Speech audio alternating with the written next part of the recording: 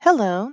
In this video, I will walk you through the choices your child has to annotate PDFs that are provided to you in the week at a glance. In our example I'm going to be showing you today, it is going to be the third grade level, but rest assured that all of the grade levels are going to be organized in exactly the same way. Okay, so on the week at a glance, you are going to see different links that will bring you to videos or to online resources. But then every once in a while, you're going to open one up and it's going to be a PDF. So for example, this link, same value, different model. If I click on that, it's going to open up just like this. So I can see it's a PDF. Now there's three ways that your student would be able to annotate on this PDF. You can choose to print it out on your printer at home, and then they'd be able to use paper, pen and paper, pencil and paper to be able to annotate. You also have the ability to open this in a Google Doc, and they can use their Google Doc to write in answers. Or you can use a tool called Cami in order for them to be able to annotate on their document digitally. All right, so let's take a look at printing. To print the document, what you would do is, first of all, make sure your mouse is moving somewhere, because if you leave your mouse and you don't have any activity, as you can see, the menu choices went away. So I'm going to need to make sure my mouse is moving. And then I can choose the print icon, which will open up a different tab. And then once again, I will click on the print icon. And however your home is set up to print, the page will come up, the destination will be where you want it to be, and then you click print. All right, so that is one way, is to print the document. Another way is to click on this Open With drop down and choose Google Docs.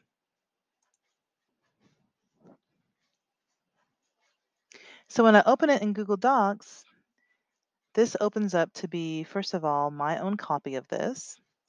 And then your child would be able to write and do whatever they need to do on the Google Doc. All right, so that's the second way.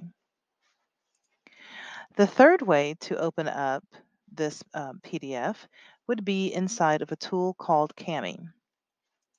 So you click on the drop down and then click Annotate with Cami.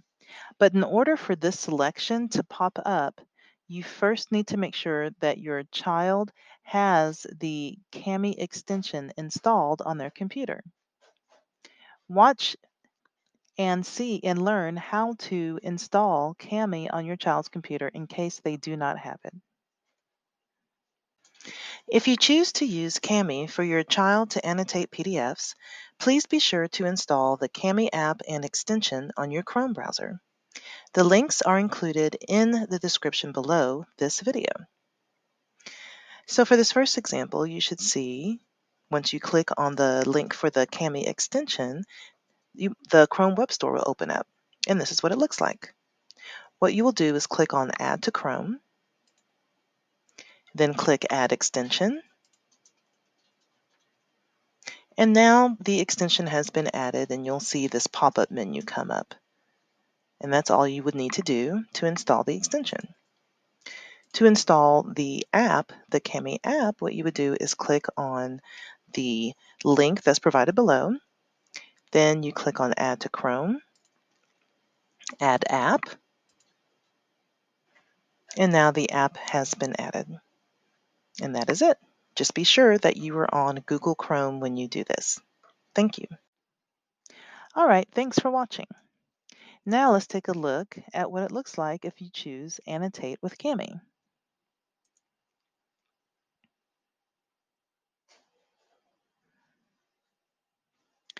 All right, so this is going to open up in this tool called Cami.